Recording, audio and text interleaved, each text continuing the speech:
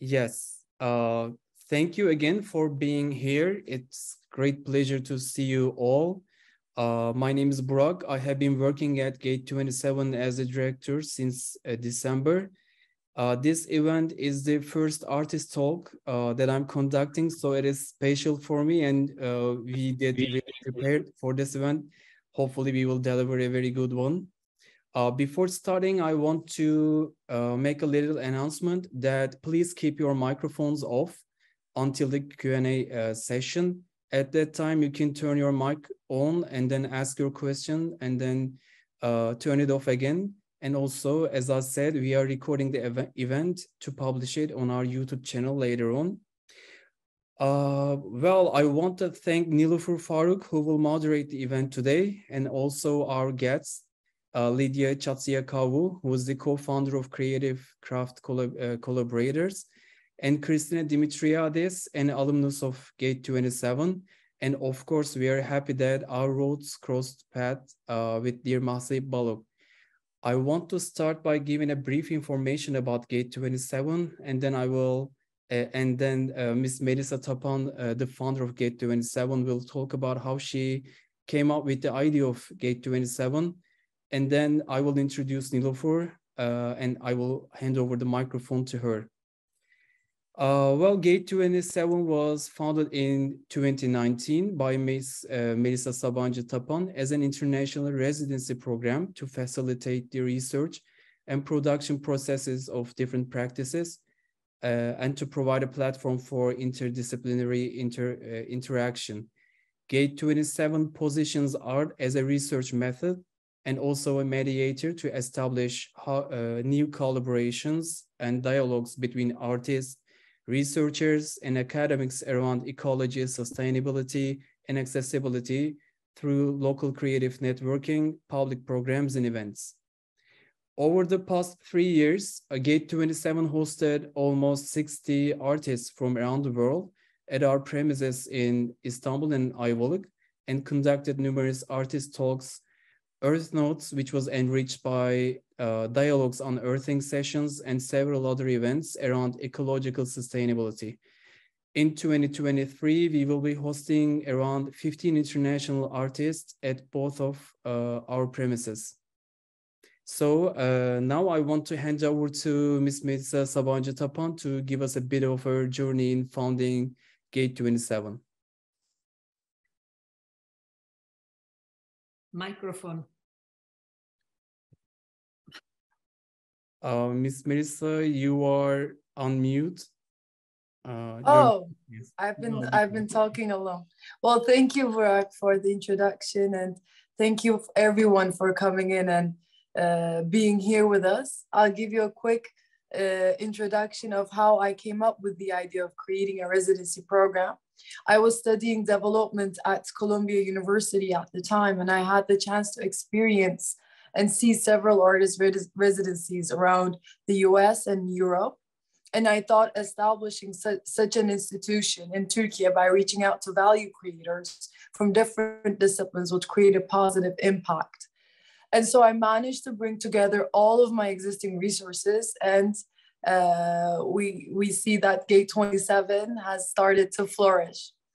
As Gate 27, we will keep doing our best in contributing to the society we belong to and to the world at large.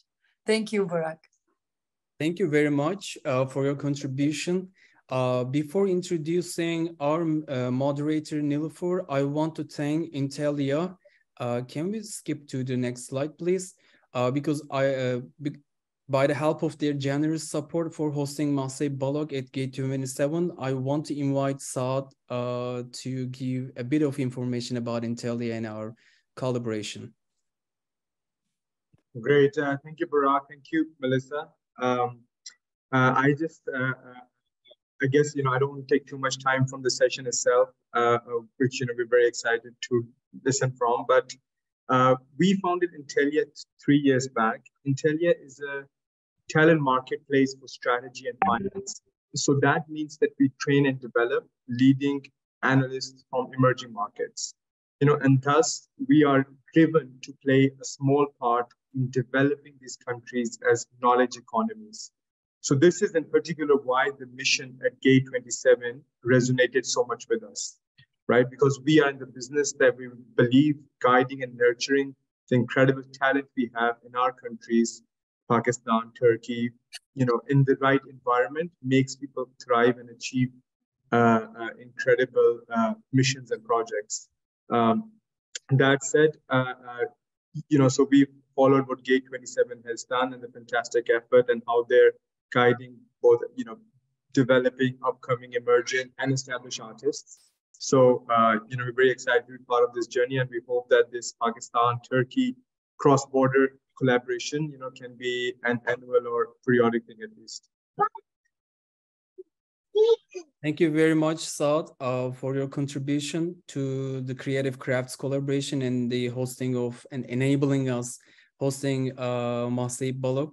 Now, I want to introduce our moderator, Nilüfer Faruk now. Nilüfer describes herself as an art interventionist from Karachi, Pakistan. She successfully worked for founding several platforms, including Pakistan's contemporary art magazine Nukta Art and Karachi Biennale Trust, while serving in different positions in these institutions. She wrote several books, and her texts are published in numerous publishings, including Critical Space, Art Speak, and Art Thinkings. And now I would like to hand over to Nilüfer. Thank you, Barak.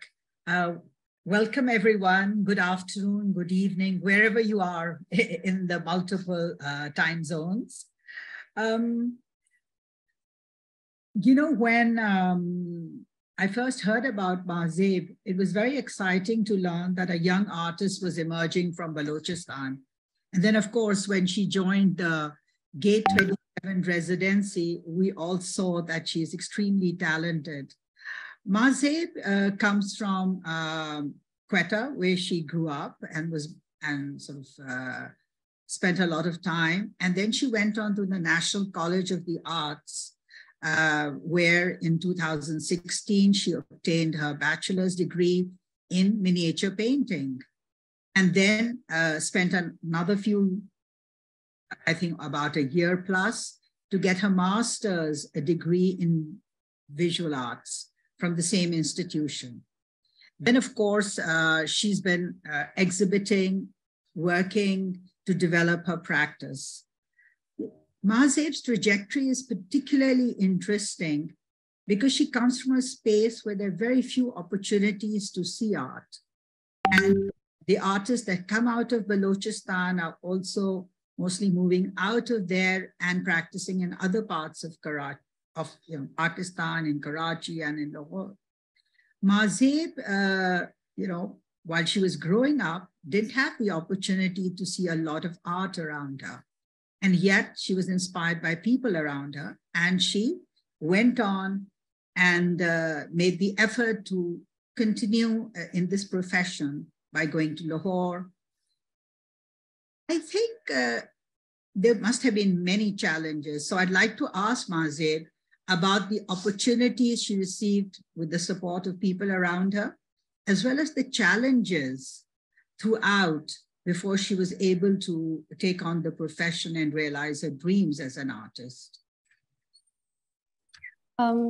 Thank you, Nilüfer, for the introduction, and thank you, Gate 2017, for having me here.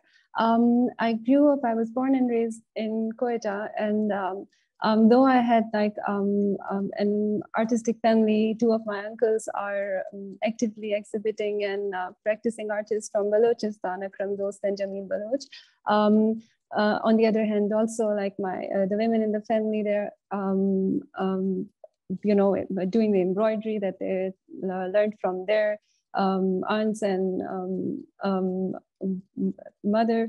So I was exposed to feelings and concerns being expressed through visuals quite early on, and that has always inspired me. And drawing itself being a solace for me, I still thought that there was no such environment for a female artist in Balochistan, and not back in 2012 when I was applying for an art school.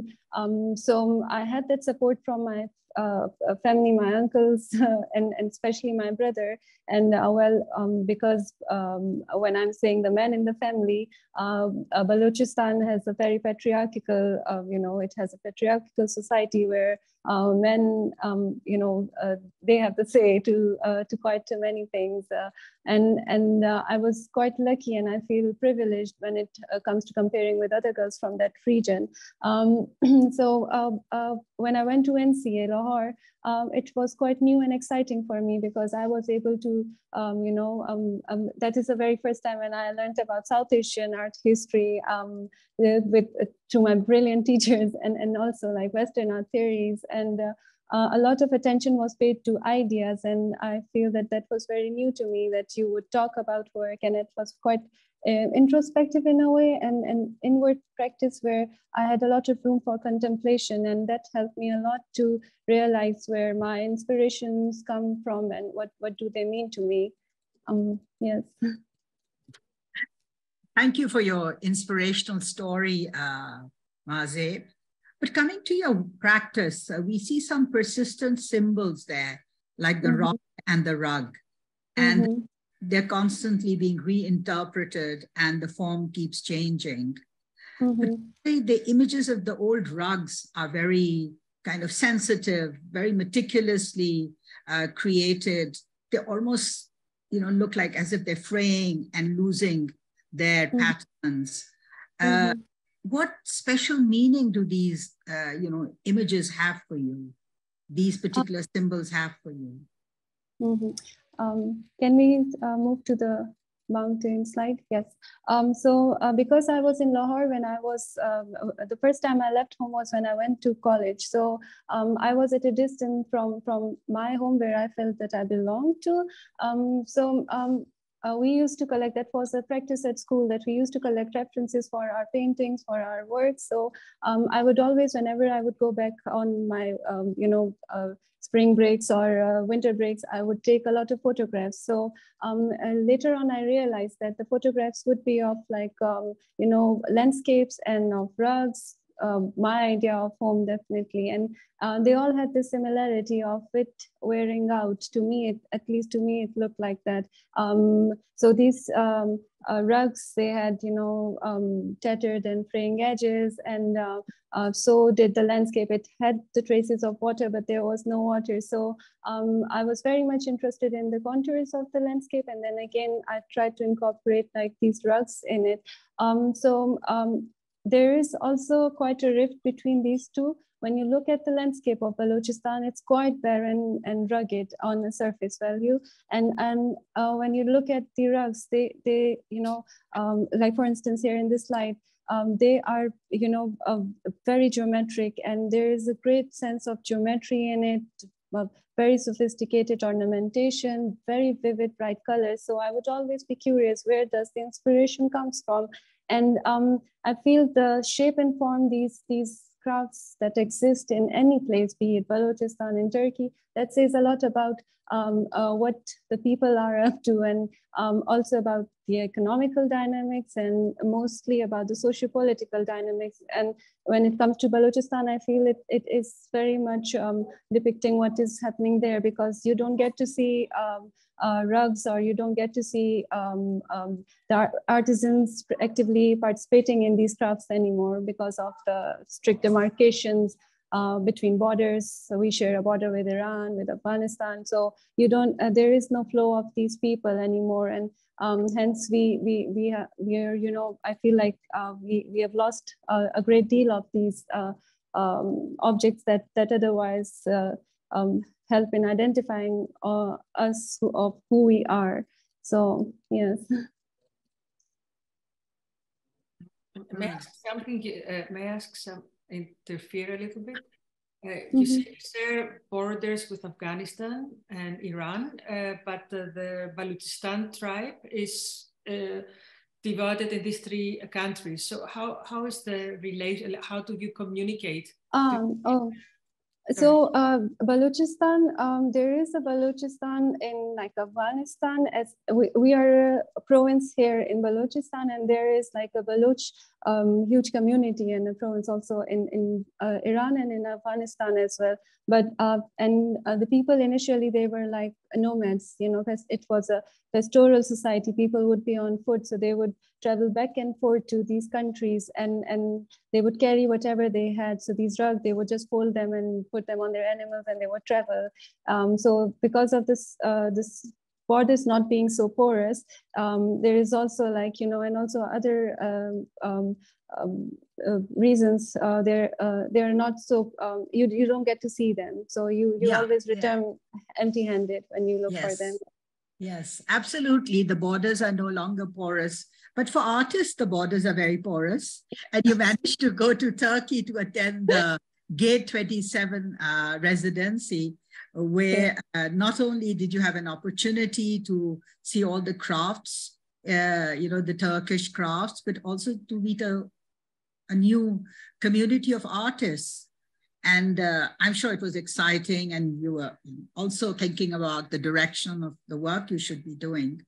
So can you tell us about the exchanges you had and how it has kind of, it began to inform your selection of the craft? My very first experience, like the minute I set foot there, I was in love with the place because of how liberated I felt as a woman, as a human being, and then also because of my consciousness of, like, I'm very conscious of places, and it plays a huge role also in shaping my thoughts and ideas. So Istanbul was very blue, like the sky was vibrant blue, the water, the sea was vibrant blue, and the light was almost blinding. So that's very different from where I grew up. And I thought it was quite inspiring also in so many ways. So I went there to take on my place as an artist in residence for their creative craft collaborative project.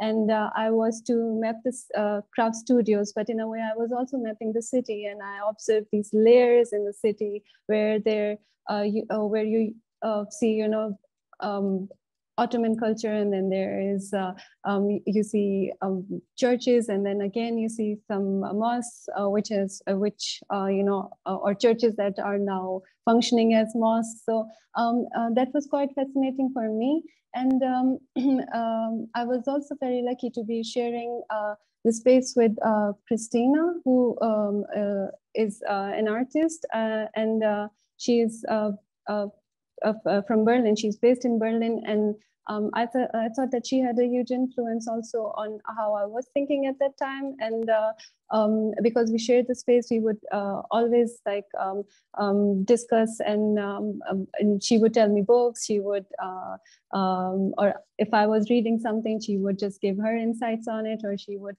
recommend a movie or a film that she would think was relevant to what I was doing. So I think it really shaped the work in so many ways, and how also I was thinking at that point in time. Yeah, so maybe we can, you know, extend the conversation to Christina. Christina, you met Mahzaib at the Gate 27 residency, and you know, obviously struck a friendship. You know, there was great synergy, as you mentioned earlier, and you were able to, you know, talk about a lot of things. And of course, there was a great cross-pollination of ideas, as we all see, as we discover new cultures, how, you know, ideas permeate through, you know, discussions. So maybe you can share with us, how was your experience with Mahzaib, being there as a new, young, emerging artist? Yeah, okay, as I will put a title or a little theme, that's why I sent these photographs, the plant hopper nymph, because it's something that without Mahzaib, I will never have been able to see it. So, and it belongs to the very microcosmos, so it's very difficult to observe. So also as a metaphor, as a name, a nymph, and this plant hopper, which is an insect that's so small that you really, with naked eye, it's very difficult to see. And it's an amazing world, you know, it's like this fairy little thing, and between ugly and nice. And I take this because I think what we did through trust, we opened the eyes of each other, and we both share a very beautiful friendship, intellectual world, a ritual, everything. And at the same time, we, once was, we had our isolation because the space is, it gives you this, that we can have our private moments, but then the rest we could share and we could discuss further, especially about our works. And we had an exchange all the time. As I said, like we were taking walks together. We're taking the boat, the ferry to Istanbul. Since Mahzaib had less experience of contemporary art, we made plans to see the museums, the exhibitions. So we're going and seeing all the museums. The Sanatçı Museum out there, depot. So we're going to the city. And then, as I said, when we were to the neighborhood, we're always getting lost and try to change directions. So we discover new areas, and that was a beautiful game because not taking the path we took every day, we discover so many people doing, like their everyday life, like collecting felt from the animals and making their own pillows or, some very old craftsmen. So it was like an adventure, and I say like a very creative and intellectual trip that led to a continuous friendship relationship that we still communicate when exchange ideas. And I have to say that to thank you, Melissa, because when I went to the residency, she told me, Christina, this is my idea, to mix artists from different places. Like you're, an older artist, you have a lot of experience, so you will be with a younger artist. And I think, Melissa, this is because it really, Mahzaib, opened my world, opened a perspective that I never imagined in this world. And when I Googled her country and I saw this fantastic sculpture of Princess of Hope, I said, oh, look, this is kind of our symbol, because Mahzaib works with rocks. I work with rocks in the, the Greek island or islets. So I thought this a nice, sometimes to keep relationship, we create symbols or images to, to name, to form the relationships and our creativity. Yeah. Thank you, Christina. That's wonderful that, you and Mahzaib met and were able to sort of not only think of images, but also ideas, and hopefully a very long friendship and, exchanges in the future. I'd like to invite Lydia now to speak a little about this initiative of the Creative Craft Collaborative that Mahzaib attended. She was one of the first artists to be a part of it. And Mahzaib had already been engaging with crafts, particularly through the rug traditions of Balochistan and Pakistan. And I think through the craft collaborative, she was able to discover something much more and eventually choose repoussé as the craft she worked with. So Lydia, could you tell us a little about this initiative? Mm-hmm. Well, this is actually, we are doing this project together with Bilal Yilmaz. He's an interdisciplinary artist and designer based in Istanbul. And I myself, I am a curator. I'm based both in Thessaloniki, in Greece, and in Istanbul.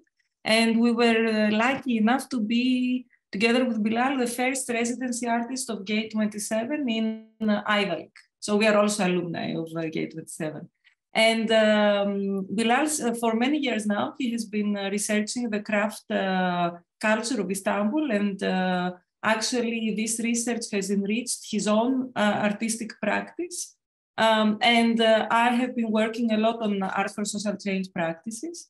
So when we were invited to go to Ayvalık, and since we were the first artists there, we decided to do craft research and to also leave something behind for the artists that were gonna follow us in Ayvalık.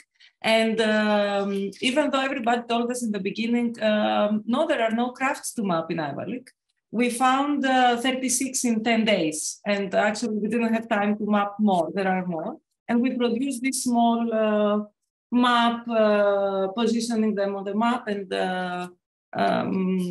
we also spent some time to write a small manifesto, I would say, and develop a project called the Creative Craft Platform, so that since then has been growing quite a lot. and that aims to map crafts in order to highlight their potential for creative practices in the post-industrial era. One of the ideas that came up, and Melissa, it was Melissa's invitation actually that prompted us to think about it, is to create a residency focusing on crafts. So we built this program that actually encourages international artists visiting Istanbul to discover the local craft culture, see the reflections of the craft culture in today's social and urban layers of the city, and reflect on how this tradition, but also knowledge, technique, and materials can inform and enrich their own work. So the idea is to create a really mutual collaboration between the artist and the craftsman, and to blend materials and techniques that come from the two practices, let's say. I think that Mahzaib will, of course, talk about her experience and her work later, what came up from this collaboration with the local crafts. But I would say that in my view, it is a wonderful piece of art and a very successful result of this kind of collaboration. And of course, unfortunately, we weren't able to follow the whole process physically because the schedule that we made wasn't followed for practical reasons. But the team then for K27, Bengi and Ran, and also an assistant that we had for production really helped the process to have this wonderful result.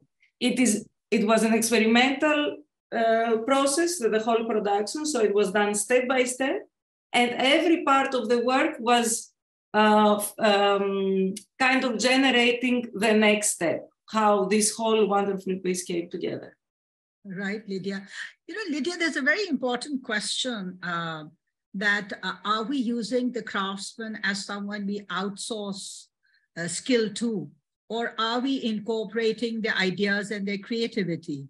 So can you very briefly tell us how you look at this issue? Exactly. Well, that's what why I said that the idea is to invite the artists to think how they can be inspired by the craft techniques, and also to incorporate the creativity of the craftsman and recognize the craftsman's contribution, because there is a lot of similar projects that are just, as we said, outsourcing. They go, they see that this is a wonderful carpenter, so a designer designs a stool and goes and says, now you make it. Then, okay, the craftsman brings in a lot of his knowledge, but not so much of his creativity. Of course, we shouldn't go to the other end and say that the craftsman is a creative in an artistic sense, because they are not. Craftsmen are very creative in terms of production techniques, of the knowledge of the materials and what can be done, maybe not to design something. So this is where the two, I think the artist and the craftsman can complement each other. This was an idea by Mahzaib.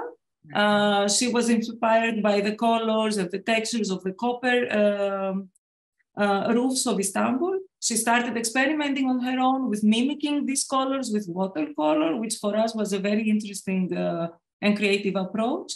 And then she came with an idea to Thomas Usta, and Thomas Usta contributed through his knowledge of material, actually, through kind of copying her own sketch on copper and then giving that to her to work further. So it was a kind of step-by-step collaboration. Also, as like artists, designers, creatives, we tend to romanticize crafts a lot. And this is, or to feel a little bit antagonistic about it. I don't know why contemporary art feels that craft is a lower kind of no, thing. Of course not. But sorry to interrupt you, Lydia, but you know, we have time constraints today. So, you know, you've beautifully answered my question. But, you know, in the spirit of this kind of collaboration where the voice of the artisan is not overshadowed, we also have a video that we'll be showing you of Ustad Thomas later on. And, you know, he talks about his own experience with Mahzaib. But now I'd like to go back to Mahzaib and ask her about her selection of repoussé as a technique and how she was able to incorporate it in her work. Because this is the first time she was working with metal. And how did that idea come about? And Mahzaib, can you share with us what inspired you to work with metal and then eventually work with repoussé? So while I was mapping the craft studios, and I was also introduced to quite a few crafts persons in Istanbul, I was also walking on my own. I went to Grand Bazaar and I was also looking at what was being produced by these craftsmen. So that's what caught my eye, that all of, at least majority of the objects, they had a reflective surface, and I felt that it was kind of imitating the form of the waves in water, because I would take the ferry and then to Eminönü. So I would see this similarity of form in it. And I thought that why not use metal surface, and because I'm interested in carpets. Yes, I look a lot at carpets and I study their form, but I would like to transfer like a drawing or try and imitate a form of a carpet on a copper sheet. So that was the initial idea. And when I went to, so I was introduced to Ustad Thomas when I said that I want to work with copper, and we discussed the idea. I took my sketch of Tree of Life, that is a recurrent theme in Balochi prayer rugs, and also it is a very common symbol in carpets, in Middle Eastern carpets and in Persian carpets. So I used that. And I did a drawing, and which was transferred on the copper sheet. There were a few challenges, as there was, language was one thing. Even with the translator, there was something that was always missing out. So there was this struggle, but I would call it a beautiful struggle, because it worked. You know, it worked. You know, amending that. We would come up with something new entirely. So I was, once the engraving was done, I wanted a specific color. So the copper was red, but it was constantly exposed to fire. And every time it was exposed to fire, the color would change entirely. And that was something quite fascinating for me. So, and I would always say, I want this color to be retained. And the next time when, you know, Ustad Thomas got even more excited to show me what else he can do, the color would change entirely. Towards the end, it turned to a silver steel-like color, which I was taken aback, and I said, no, I don't want it. So I took the sheet back home and I experimented it back at Gate 27 studio. And then I had the copper patina with, you know, very bright, vibrant blues and greens, which we also preserved like through experimentation. And I think, yes, one thing, like a strange coincidence in the series of strange coincidences, was that the Tree of Life is, I later found that it was also used on Armenian tombstones. And to me, it's a symbol of hope and, you know, a promise of the other side, another world, something that's distant. So when I learned that it's on Armenian tombstones, I also found that Ustad Thomas was an Armenian. So I think that these, you know, collaborations, the beauty of collaborations is that it brings out things that are hidden otherwise, and using the medium. So copper in his hand was like clay, it acted like clay. It didn't look like something that's metal. And that was quite interesting to see, and observing him working with the material. I think that is something that is very much missing in our practice, even as artists. I won't say all of them, but majority of us, I think that the medium holds the information and it imparts it to the person who spends time with it. So with these traditional practices, yes, there is a lot to learn from. I think we have a short video that was created. So we could see that if it's available. And, you know, Ustad Thomas himself speaks about the process and they working with you.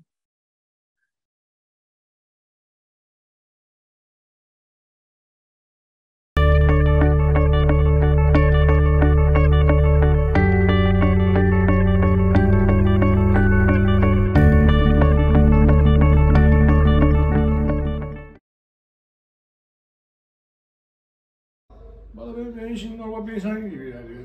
Ben hani o sanatçıdır, bir şeydir. Bende de şey yok. Çünkü ben kendi sanatkarım. Ben kendi sanatçı olduğum için yani buraya mesela çok insana gelir. İtalya'dan gelir, Fransa'dan gelir, Amerika'dan geliyor. Hele ki yani bu eskiden şey gelirdi. Özbek, Tatar, Gürcü, resim yapıyordum onlara.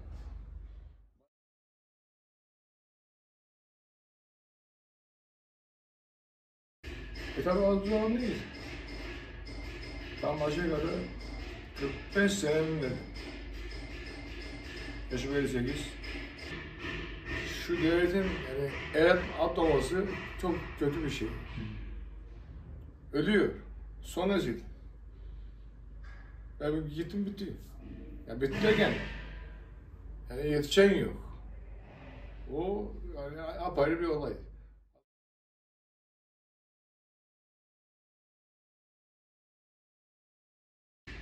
Benden sarıya adapte etmek yani bu da şu sarıdır. Gözleri şu andaki şu sarıdır. Yani onu 4-5 kere ters düz yaparak ana yaptığım 2 boyut gibi bir şey yani. O boyayla zenginleştirdi olayı. Ben yaparım dedi. Renk olayını bir yaptı ki orada silinmiş şimdi. Çok şahane bir şey yaptı. Yani bir şeyle kattı ama öyle yaptı ki yani muazzam bir şey çıktı ortaya. Yani istediği rengi buldu. Tabii ki kendi yapmadı. Benim gibi bir insan işte.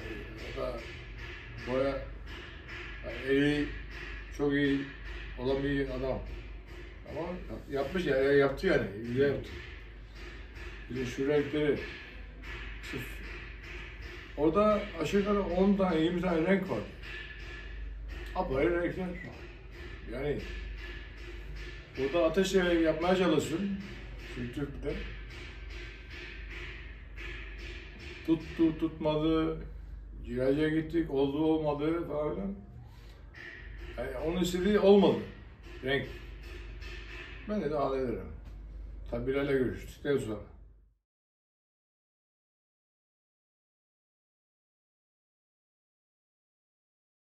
Merak ettim ne yaptığımı diye.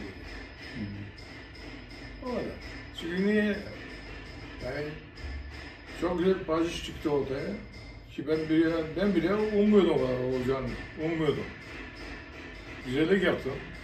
Maddi dedim, düşünmedim. Ne kadar veriyorsam onu ver dedim. O güzelliği yaptım yani. Ha yok, ben o konuda rahatım, niye rahatım? Ben gerekeni yaptım.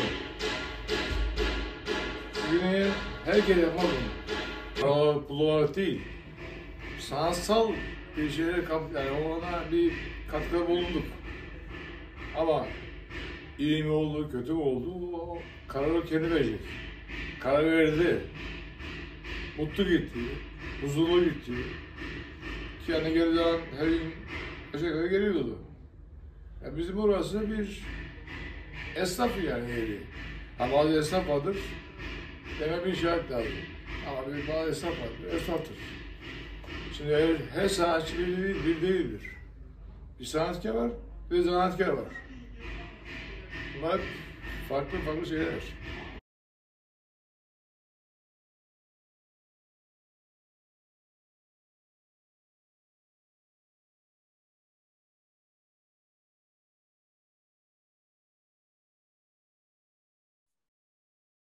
Thank you, Barak. I think we were able to see it with the sound most of the time, except for a few hiccups. But the video will be available on our YouTube channel later on. So if there's any technical difficulties, I just wanted to say this. Okay, because, this is technology and it happens. But reflecting back on it, Mahzaib, it's been about half a year since you're back in your studio in Lahore and working. How do you think that experience of the residency impacted your work? Could you maybe, tell us if your work has taken a new direction? So when I came back from Istanbul, I had to take up my position as an artist in residence in London, in this traditional school of arts, Princess School of Traditional Arts. And this experience in Istanbul had obviously shaped my way of seeing art, an art piece, an artwork. So I was very much interested in how it was made. So I feel that the creation of a work of art is very beautiful, but how it's made and the process and the mediums used and the technique, it is equally beautiful. So I was very much invested when I went there in making pigments, in spending time with pigments, in grinding. And I thought that, yes, as I said earlier also, that the medium itself holds a lot of knowledge and you become the vessel or the artist, and it's just how it flows through you. And with these traditional practices, I guess, what I would intend or aim to do is, it's not so much the revival of crafts, but the revival of the principle of creating a work of art, which has changed in so many ways. So I feel it requires your attention and total submission, because when you're working with natural pigments, for instance, if you're using two colors made from grinded stones, they behave differently and they know if you're distracted. So that awareness of material and technique, I guess that is quite new to me. And I think I would like to take it forward, working, like being more involved in the way I make a work. So, yes. Mm-hmm. Thank you, Mahzaib. Gate 27 seems to have been quite a turning point in your early, stage of your practice. And now I'd like to, ask Burak if he'd like to invite some questions, as well as maybe a few concluding remarks from him.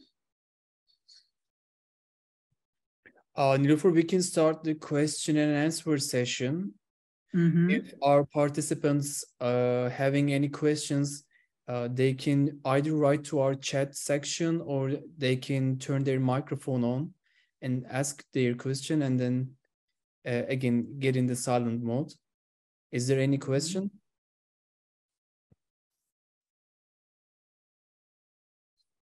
I like this deep silence moments. Right. Well, but I think I have a question to Mahzaib. When I visited Thomas Ulutaş, he was so specific about the artist and the craftsperson distinguish. Do you have any idea about, is there any specific difference between these two? I mean, of course, there are some practical differences, but he was so insisting on considering himself as an artist. It was interesting to me.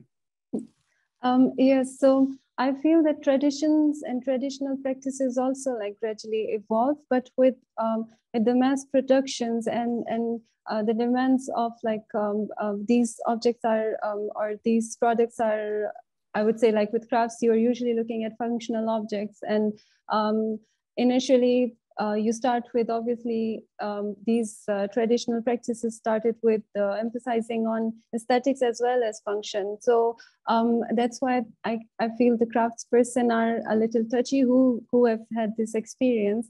But with the mass consumption and the production of plastic and industrialization, a lot is lost. And I feel that now we see cheap imitations. That's why we find it derogatory.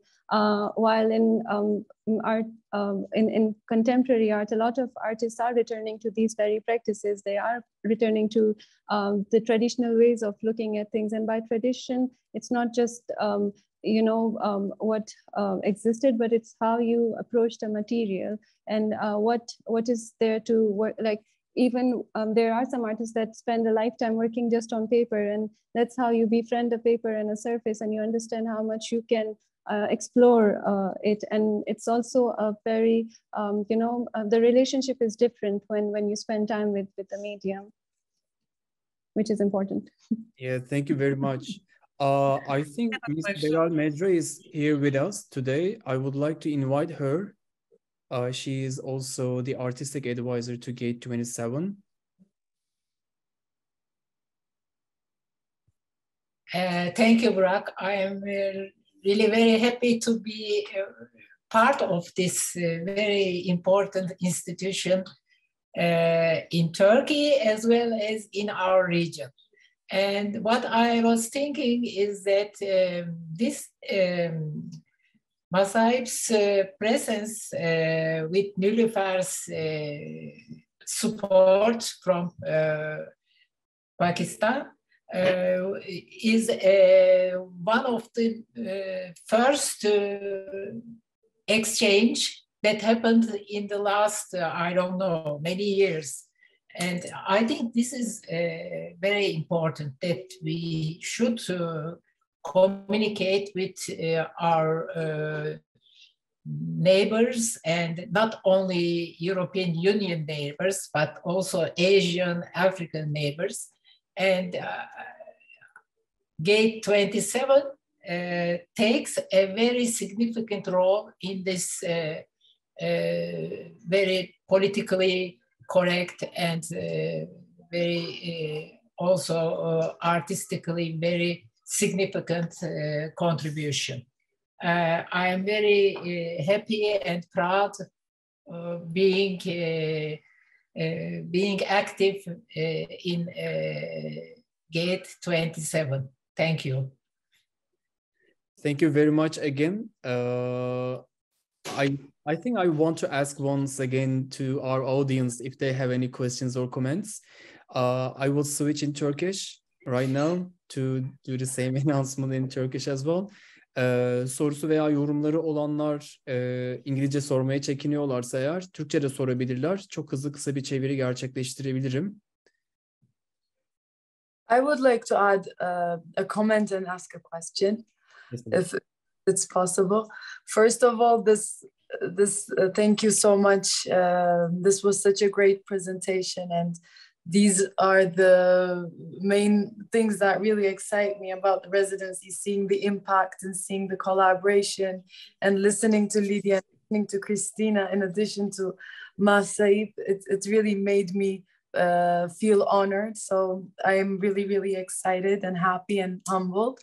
I have a question for Mahzaib, because I feel like this residency actually put Mahzaib out of her comfort zone many, many, many times. And there has been really different experiences, such as changing the material you work with, but also working with someone from another generation with the language barrier. With Thomas Usta, who doesn't speak English, you had to collaborate, not even work, you had to collaborate in the same medium. Another thing was we put you in situations where you had to do presentations to people you don't even know. And you had to manage around a crazy city like Istanbul all alone.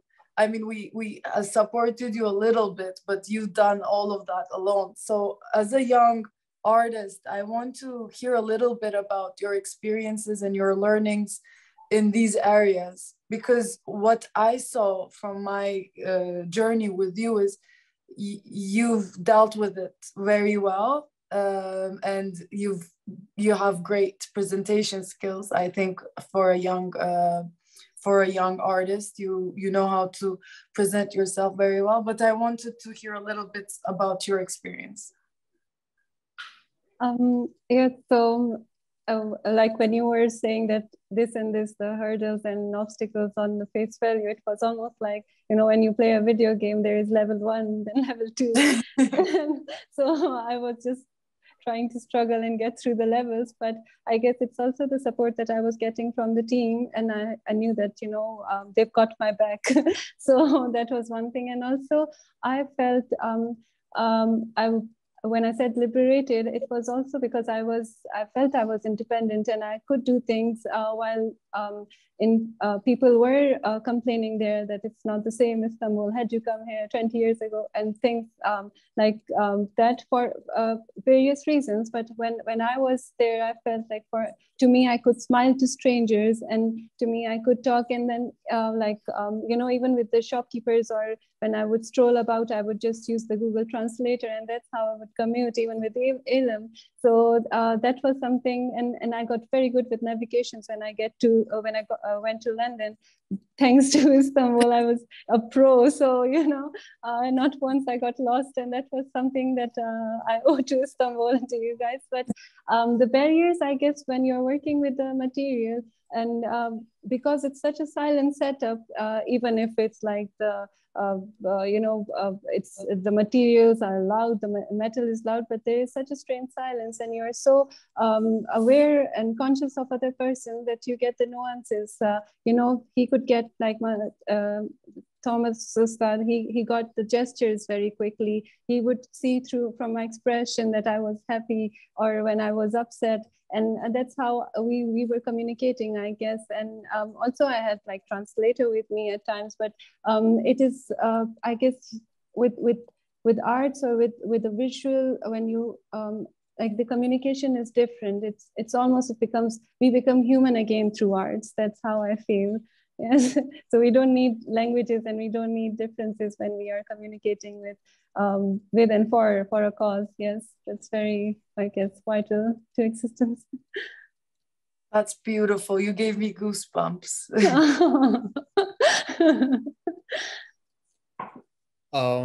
So in terms of time management, Nilüfer, I would like to hand over you again if we still do not have any question from our audience.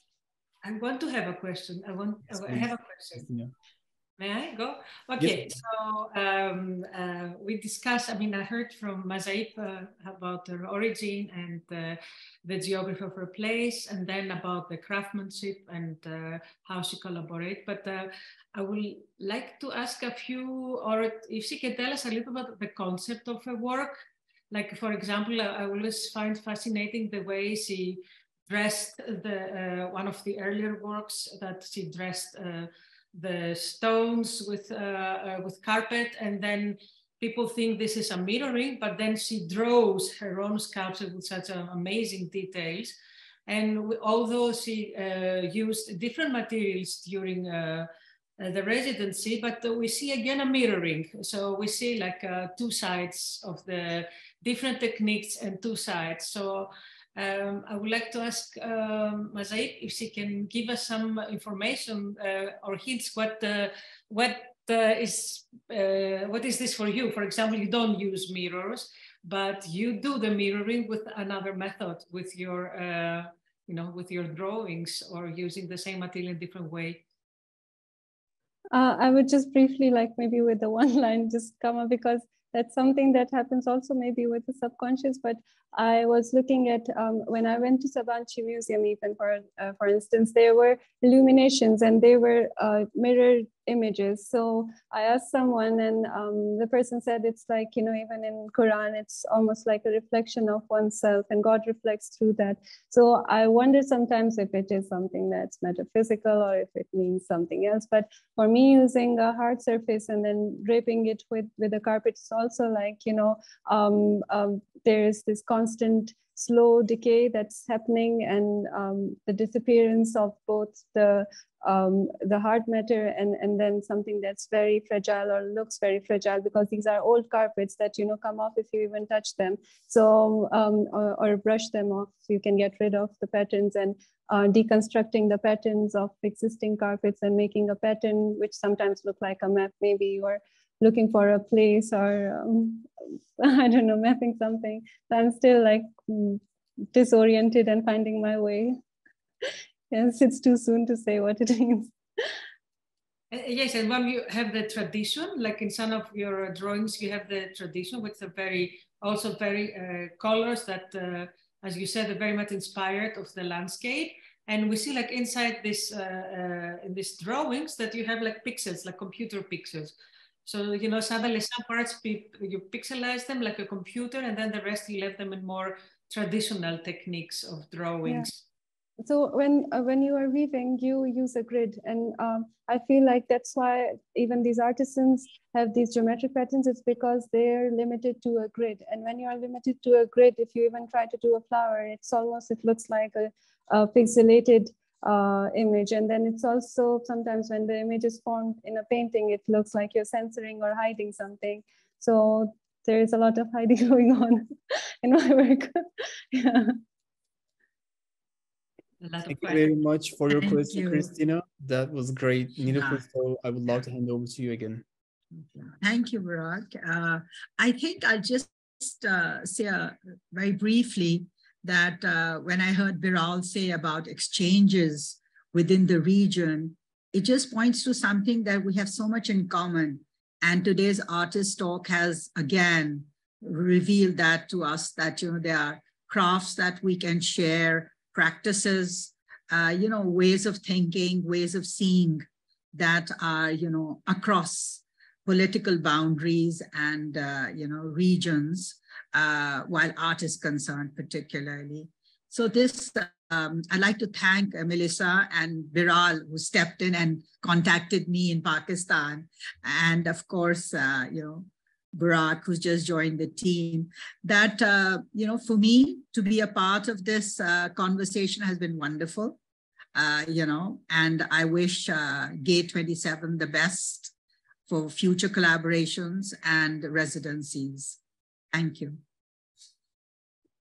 I would like to thank you all again, to Niloufar, to Mahzaib, Christina and Lydia, and of course, Miss Melissa and Miss Beral. I mean, this project is so great that we made it happen. And also, I don't want to skip our sponsor, Intelia. I would love to thank Intelia again.